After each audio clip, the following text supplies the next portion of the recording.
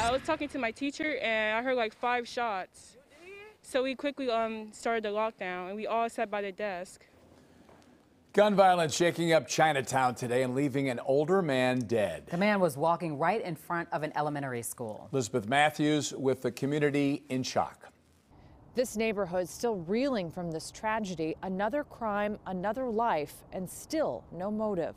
A prayer circle outside the Chinese Christian Union Church. The small group then walked around the block to the scene of the unspeakable crime. They be able to feel your peace, God. They lit candles where a 71-year-old man was brutally murdered Tuesday afternoon. Pray for hope and healing for the victim and his family, first and foremost.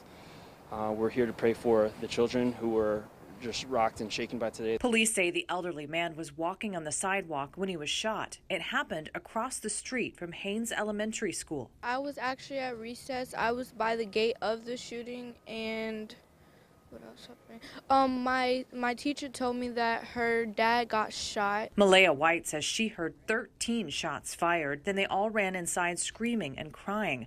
Her older brother also goes to Haynes, but was unaware of what had happened.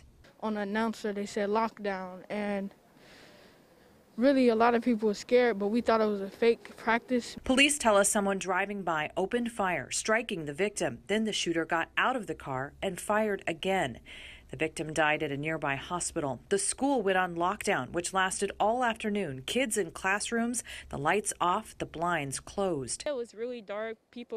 My friend was crying and panicking. Some people, like I said, some people were on their phones. Others, well, the teacher, she was terrified as well. She was just sitting next to the children. She wasn't saying a thing. Police arrested one suspect and recovered a weapon. They were caught on the Kennedy Expressway near Jackson, a 10-minute drive from the shooting scene. It's scary. It's real scary. Like, it's a lot of that going on in Chicago, and something needs to be done. I don't know what, but they need to figure it out. It's too much. Like, and this was too close to home for me, so this is real scary.